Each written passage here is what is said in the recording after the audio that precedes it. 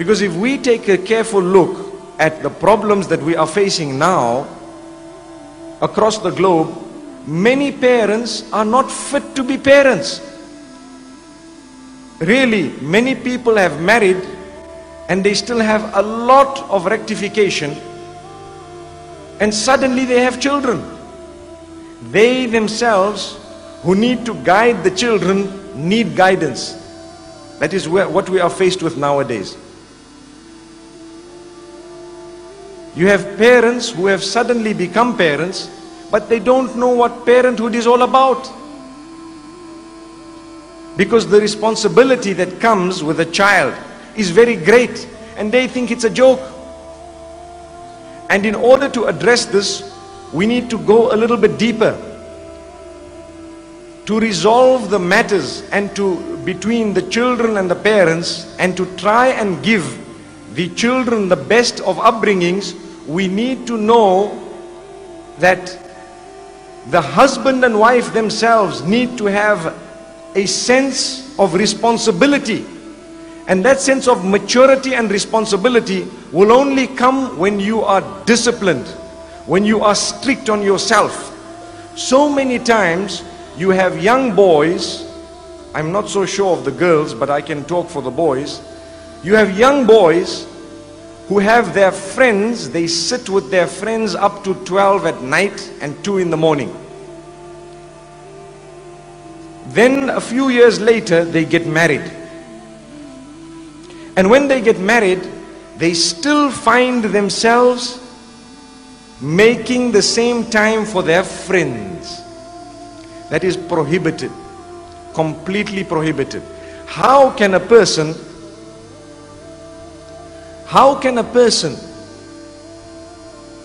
who has now taken somebody's daughter still give preference to his friends over his own wife? And this is a sickness that many people are guilty of. The time that you spend with your spouse is an act of worship in Islam. The time that you spend with your family members is an act of worship in Islam. So many people give preference to their businesses over their family members. Many people just sit and give preference to a newspaper over their family members. It's a fact. The man comes home from work, he is tired, he does not speak to anyone, he sits down, he wants to eat his food, he has a temper, and next thing he is busy reading the paper, or he literally plants himself in front of the television and he is watching television until late hours, then he switches it off and goes to sleep. He hasn't spoken to his wife, he hasn't spoken to his children. If any one of us here are guilty of that, today is the day you are being told directly that that is a major sin. Major sin. How can you give preference to a television over real people? Real people. Another problem is also the internet. Many people give preference to the internet and spend hours every day until 2 and 3 in the morning laughing and joking with a screen. If you want them to laugh, really, you've got to put a screen in front of them. They will see what is known as emoticons. You know what is an emoticon? Those small little faces that you have on the screen. Small cartoon style faces. They look at someone who sent them an emoticon and they laugh. But if you talk to them, they will look at you and say, hey, I'm busy. And I want to give you an example of a very good friend of mine, one of my best friends. Very, very highly educated.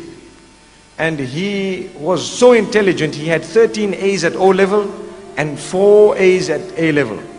He was given a scholarship at the University of Oxford. Some years later, I met him. I told him, tell me, what has Allah done with you? Meaning, what has happened in your life? He tells me, brother, I gave up the internet. I said, that doesn't make sense. I asked him about himself and he's just telling me I gave up the internet.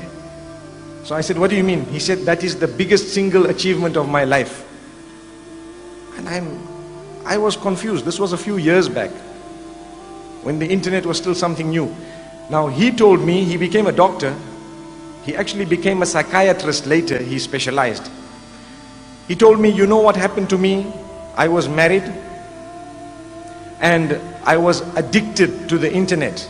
And I was sitting with the internet every day, every single day for 6 to 7 hours. And I became a person whose social life was the net. All my friends were on the internet. All the people I spoke to were on the internet. I ate, and mostly I even asked for the plate of food to come in front of the screen. So I would eat whilst I'm busy typing, whilst I'm busy looking, and so on.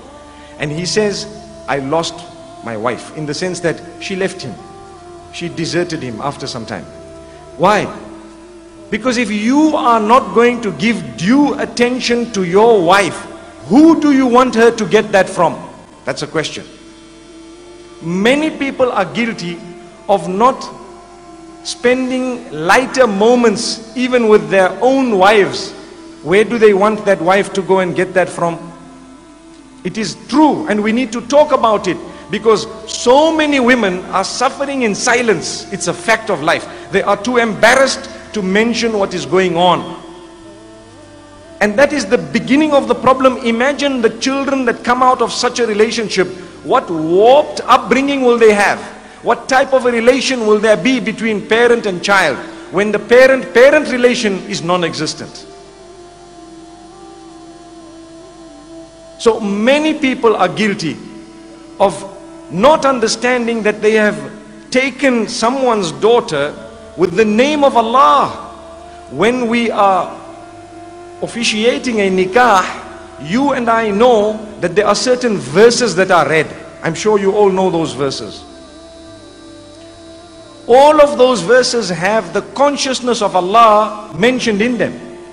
And I feel, and let's listen to this very carefully, that the most important verse is the third verse that is read.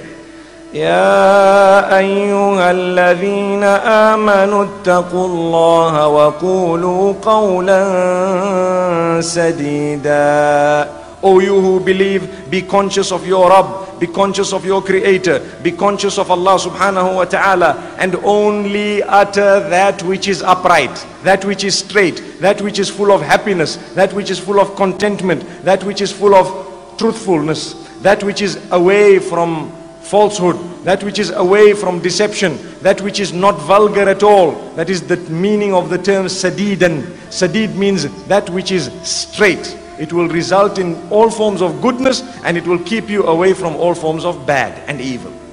Why is this verse repeated when we are getting married?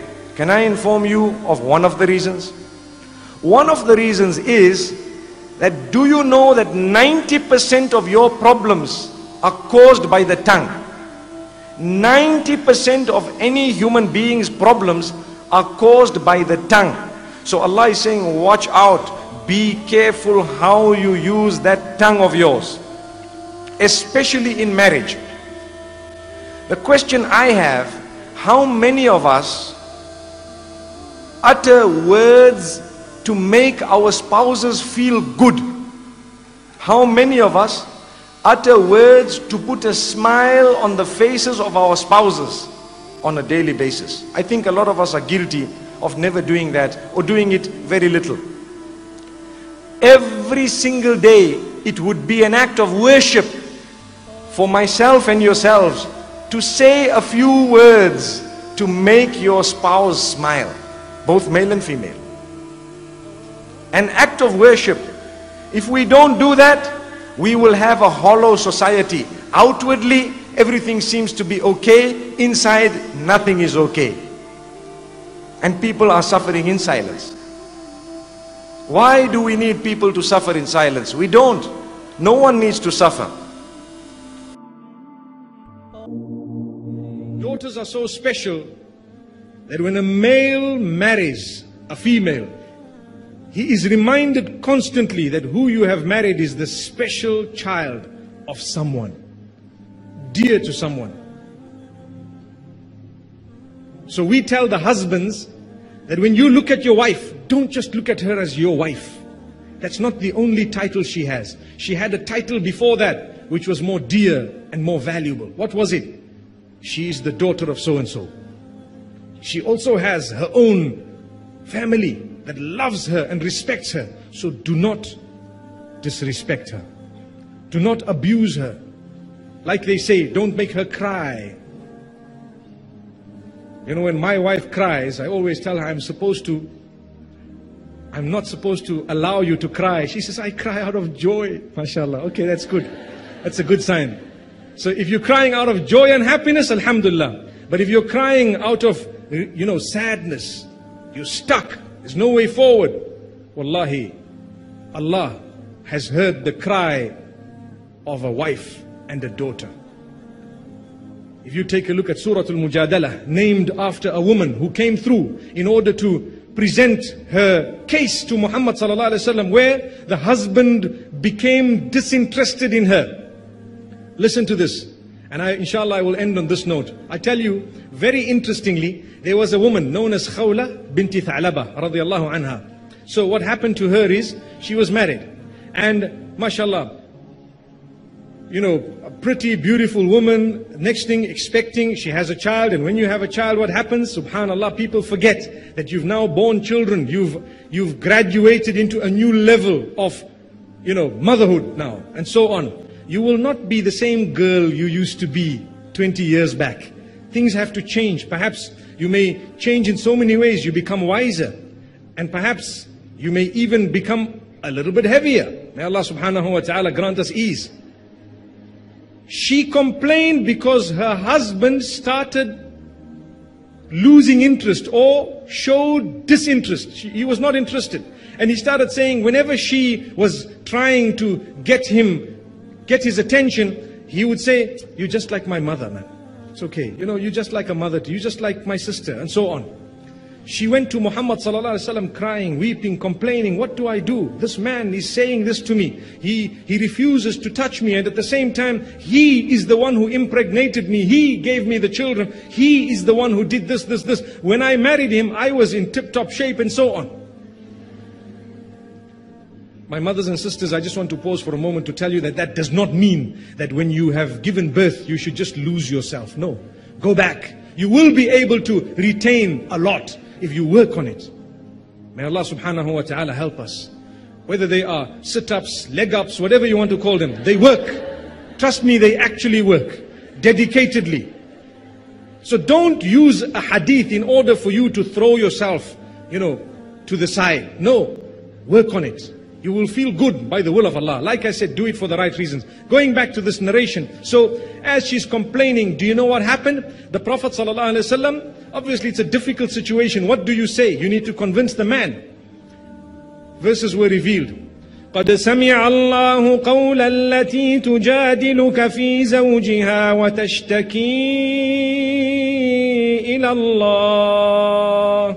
Indeed, Allah has heard the argument of the woman who has come to you complaining to Allah subhanahu wa ta'ala. Allah has heard it, and then He gives the response, and it's a long set of verses where Allah speaks of the punishment of those who say those type of statements, and how special and important the woman is. You don't just say these words. So may Allah subhanahu wa ta'ala help us to make the correct decisions in life. اقرأ كتاب الله ترق جنانه وتنل عظيم الأجر والغفران رتله روي القلب من نفحاته كالماء يروي لهفة العطشان